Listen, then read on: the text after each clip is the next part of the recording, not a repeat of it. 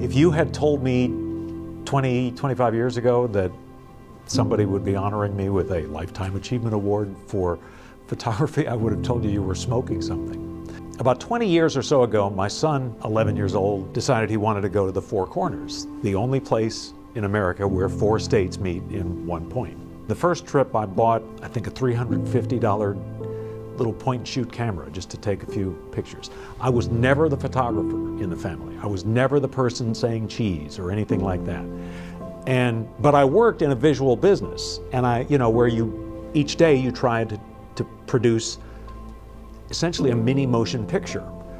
And time went on, and the next thing I knew, I was buying my first digital camera, and one night I was playing with some software on the computer and cropping the pictures and doing those sorts of editing things you do, and was really surprised at how much fun it was.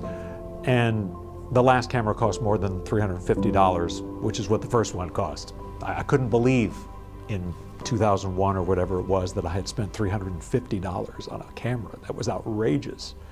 I tell people I have had some of the great inspirational moments of my life at 11,000 feet in Rocky Mountain National Park with this unbelievable sunrise unfolding before your eyes and filling the sky, and at sea level on Lake Road in Lacombe, where the same thing might happen because of moisture and water droplets in the atmosphere.